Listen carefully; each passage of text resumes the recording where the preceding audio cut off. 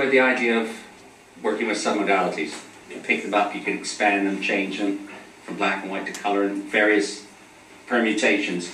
And you notice there was changes in your state if you went along. I mean, you have to use your mind. It's not cognitive, it's not think it this way, it's experience it this way. So it's about engaging with the experience, which is what this is all about. Thanks for doing this. You're happy to record this, Mark, and I can use it how I like. You're sort of happy. I didn't force you to like, oh yeah, okay. That's all right. By doing this, it means you pass. So there you go. It's just, yeah, exactly. There's, you know, it's worth it for 5 minutes. You know, exactly. The thing I wanted to get on the camera, but more importantly, to begin to go into sort of NLP techniques. Now remember, don't ever forget this. All of these techniques are about how you help people make dissociations from resourcelessness or discomfort, association into resourcefulness or comfort, and the ability to be able to take that resourceful state with them into the future. So no matter what fancy names things are given, that's what it's about. Okay? And although it obviously it's logical, and it makes a lot of sense, and it makes a lot of sense neurologically, we're engaged with using our memory and imagination. Alright, okay? So we're not trying to cognitively think our way to somewhere. We're experiencing a new state, something different. Okay? So thanks for doing this, Mark. I want to do this, I want to put this on camera, and so that you guys can practice this afternoon as well. The concept, the idea, the skill that you read in all the books called New Behavior Generator. Okay? Now, NLP itself is based on modeling. That's how it came about. I won't go through the whole history of NLP. We've done all that, and we understand that it's based on modeling and modeling of people who had great success, modeling what works. Okay? And when we're helping somebody therapeutically, we also model what doesn't work. We meta-model, right, to break down the structure of how that person's creating their state through the representational systems and subsequent submodalities. Is the picture close, far away, or the sounds high, low, so forth. That we're going through. But one of the things you can do, because you mentioned it yesterday, Helen, in your case study, you were working with somebody and tried to find them to go back to a resource. Remember, we learned that the more that we can get the person to tap back into the resource that they had. They may have forgotten a resource, you know what I mean? But if we can get them to remember it, we can amplify it and then get it associated and connected to where they want to do it. Great. But you quite rightly said, well, you know, I had this one person and they said, I've never felt like that. Wasn't it? Helen, wasn't that sort of thing about confidence, wasn't it? Yeah. And it's not that uncommon for somebody to say that. And I teased a little bit. Well, they're confident at some level. You know, and I took it to the furthest level, like breath. Are you confident that breathing's good? You know, a very common one that Richard Bandler would say. So you get right down to it. And the person, well, then you have confidence. Or other sort of double bindy type things like, well, you say you haven't got any confidence. Are you absolutely certain about that? So, well, they're stuck, aren't they? As soon as they say yes, you seem very sure. I mean, okay, it's a bit of a play with words and a bit of a mind game, but it illustrates a point. Okay, it's not just done for nothing. But mostly people are able to come up with some arena in their life where they had a sense of confidence and they were quite sure about something. Okay? And they could do with that in their future, which is something you did, Sarah, I believe, with the young lady who had the good interview. Something very similar anyway. You got her to remember a time of confidence and connect that up and take it forward in the future, right? Okay. So and she got the job, which is a great result. Although that wouldn't be, that actually achieving the job, getting the job, wouldn't have really been, I mean that's an icing on the cake. The real thing was for her to feel confident and comfortable in the interview, because she can't guarantee the job. What she can guarantee, or get near to guaranteeing, is her own state of mind. And then she could feel good no matter what the result. Like the example I gave you of the young man Sam. You don't know whether he's got the job or not. He felt really good about his state and his presentation. Okay, so that's what we're about in this kind of thing. Now sometimes, as Helen's client said, oh, I don't have a time when I felt X, right? So by getting them to model, so you can accept that and say, okay, well within a reason everybody has to have a level of confidence about something. But do you know somebody in this situation that you're going to be in, i.e. the content area, who exemplifies exactly how you'd like to be? And most people can come up with something that, you know, relates to that. So you can begin thinking about stuff like that, Mark, as we do this. You know, think of an arena, could be in your football coach, it could be anything. I don't even need to know what it is. I mean, you can tell me what it is, but I don't need to know. Where, you know, more of something would be valuable, okay? And you know somebody in your mind, you can think of somebody who exemplifies it. Right? Okay. I think you've just done that, just looking at you, right? Yeah? You've got somebody in your mind? Okay. Have you? Yeah. Yeah, good, cool. Well, we're going to start with that in a minute, but not yet. Mark, you're still looking at me with this sort of look of like, oh my God, he's going to put me in a trance any minute now. You're okay, cool. So the person could get the idea or the model up in their mind, and where you're going to use the word visualize because it talks visually. But if somebody says, "Oh, I'm not any good at visualization," well, you don't have to go into an argument with them. I mean, you can do things like, "Well, do you know what your front door looks like?" Those kind of things, and the person goes, "Yes." Well, you know, obviously you have some visual skill. I mean, you know, it might be worth doing that at some places, but you definitely don't want to get in an argument about it. So it's easier sometimes to just say, "Well, okay, that's all right. You don't have to worry about anything. I just want you to use your imagination. Can you imagine, you know, can you imagine, I'll do something ridiculous. Can you imagine an enormous orange in front out there? Can you imagine it?" And everyone will say, I mean, if they're playing along, but I don't mean kid no one. I mean, going with it. Everybody, when I say that, they can imagine it. I mean, it's like the reverse of the pink elephant. Don't think of the pink elephant. But they go for it, you see?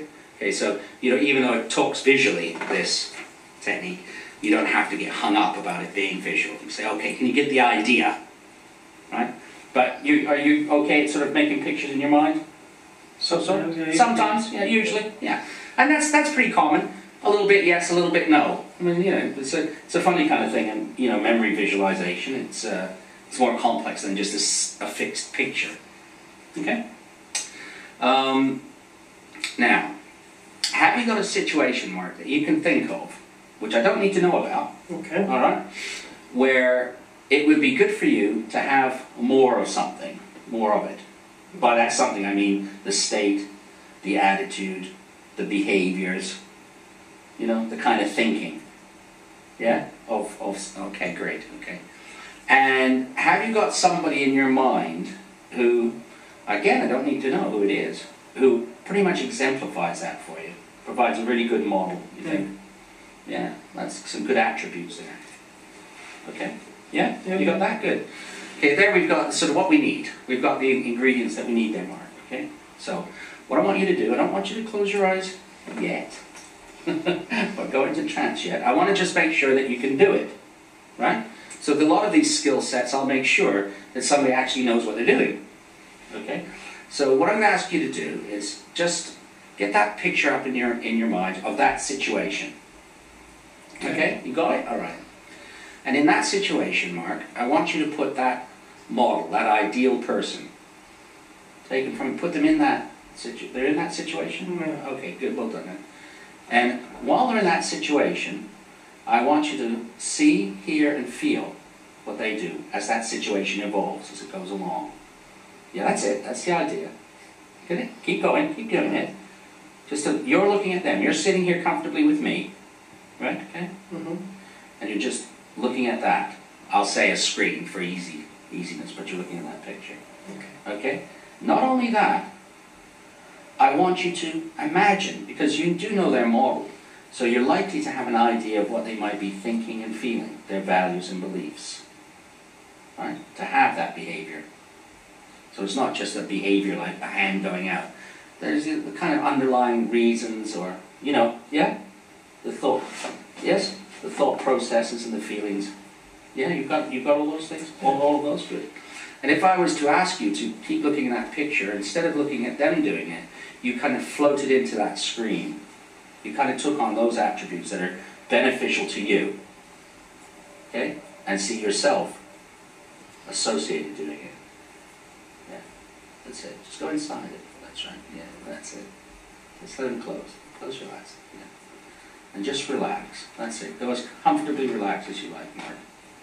And you can be as comfortably relaxed as you like. This is another process in hypnotic processing with NLP skills. which you're learning more and more about very well and very efficiently. And over time, you'll do these things extremely well. I say that because I actually know it to be true. Now, I want you to bring up that picture. Okay? Let's keep your eyes, that's it. Keep yourself relaxed. Really go down and notice your breathing. And go inside your mind and bring up that picture of that situation, just as we did a moment ago. And bringing up that picture, put the model inside it. That person who exemplifies. And even you can make them even better, in a way. Just exactly how them at their best in that situation. Look at them, see what they do. Imagine you can hear them, hear their voice that's spoken. Imagine how it feels to be inside their body. What's the feelings that run through them?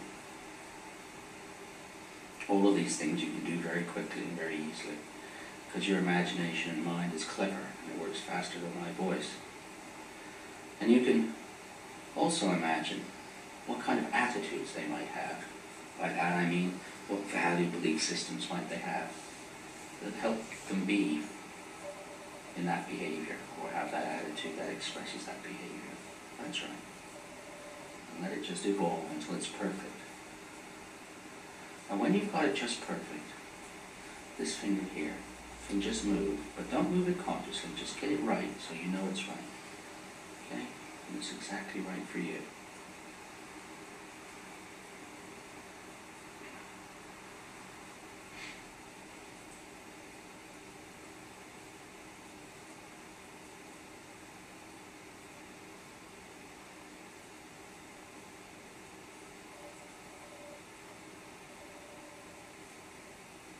That's it.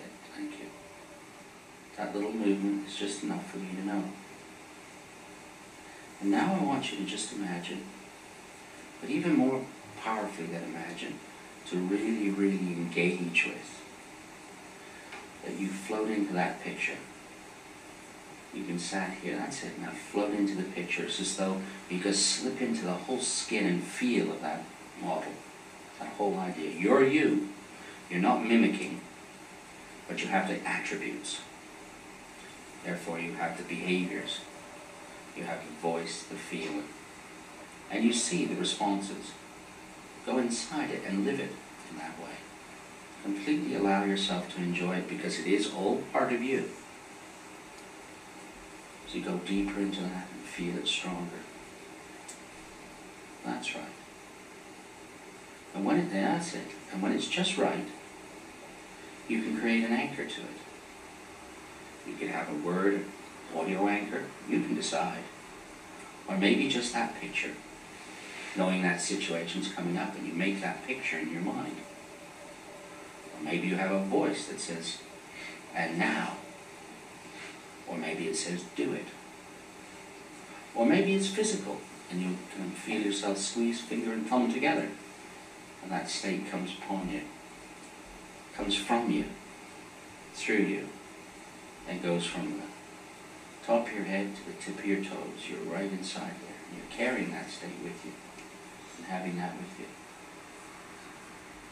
Now in a moment, Marc, I'm just going to pick up this arm here, okay? And it's not going to go down any faster than you take that new behavior and put it into every place that you would like it to be. And it will be there for you. It doesn't matter what it says. Nice and easy. That's it. Nice and easy. Just relax. That's it. That's it. That's it. And just let it just begin to drop down through your conscious mind and your unconscious mind. Through your physicality, through your body. Into your attitudes. See, feel, and hear that new behavior in all the places that you want it. Wherever you want it, and wherever you want it. Play with it a little bit. Think of some time when you didn't have it, and now you want it. And use your anchor. Whichever right for you. That's it. Down and through, deep through the whole system. Your mind, body system complete. experience it fully. See, feel, and hear. That's it. Down it goes, bit by bit, piece by piece. Knowing that you've got this now, and you'll be able to take it away with you. And you can work it, of course, as you know, because you're a football coach. The more that you work at something, the better you become. So that's the truth of all things. And you know from your own life experience across many things that that's true. And the more you take it away and practice it, and do it more and more, the more it'll be there for you. You know, it's the same as the stories of the golfer I helped. You remember that one? A student of mine who had a very high handicap, and it was reduced so much that the Royal and Ancient Golfing Association couldn't and hadn't heard of a stronger or better score in their history. And that's because he was doing this sort of stuff. He was creating a new behavior. It was all him. And he was doing it. And it can be all you. And you're doing it. And it's a natural part of utilizing all of your mind and all of your intelligences in an intelligent way. Because it's always best to be able to perform at our best. Hey, nothing's a guaranteed result, but certainly you add the odds in your favor by using your mind, your imagination, and that model. You become more and more associated to that model because it's a good one, the one you want. It's after all your choice, and you're making a good one. That's it. All the way. All the way. You could go to the past and imagine you had it, or go into the future and have it in the future. Because you've got it now inside you, inside your mind. And you can use your mind to take you where you want to go. That's right. Now just relax in your natural way. That's it. That's it. And just slowly bring yourself back to your normal level of consciousness. Gently bring yourself back, knowing that it's there for you. That's it. A little smile. Forward. That's it. You okay? Yeah. Feel alright? Yeah. Do you reckon you can do it? Yeah. No. You want to try? Well, that's the way to find out, isn't it? Yeah. You never know. But it's certainly worth a try. You know, I figure it's worth a try. The golfing story, I told you the golfing story already, actually, about Rupert? Remember that story about the golfer? He gave it a try, and he scored an amazing score. He won't do it every single day. It doesn't mean that from there on in he's going to be a scratch golfer. But it means at one time he could be, because he used these skills. Now, you have a coaching background. You know how to coach kids, and I'm sure you tell certain kids, look, keep taking the penalty shot. It goes like yeah, exactly. Yeah, well, maybe not, but something like that. Yeah. If I can just use that as an example, all right? Okay, whether you do or not, but you'll get the idea. And the kid takes a penalty shot, and it goes right in the top right-hand corner, and says, "Hey, look, Mark, I did it." So you say to him, "Do it again." "Oh, yeah, but I did it." "Do it again."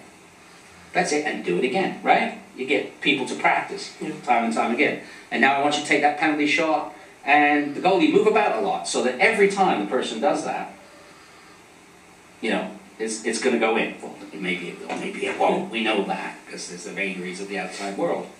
But each time that person steps up to take the shot, they have the confidence that it can do, and it will do. And you'll have the confidence that you can do that, if you do these things. Because your memory and imagination, and the conscious desire to have that, is there for you. So it's a skill you have, you own it. And you put an anchor to it, did you? Yeah. Yeah, okay. I don't even need to know. But, you know, sometimes I'm curious. Right? Telemetry. Okay, perfect. Yeah. Okay, good, great. Okay, we'll leave it. Well, okay, that's fine. You told yourself something, and you know what that is, and you know you can create that. And then you can practice that. You can practice it before situations where you need that resource. You know, that state. You can practice it just for the sake of practicing it, just to feel it. But it's best to practice it a few times, keep doing it, and then step into the real situation that demands that state of you. And then you'll know for sure that you have it. All right, buddy? Great. Thank you very much. Cool. Thanks, Mark.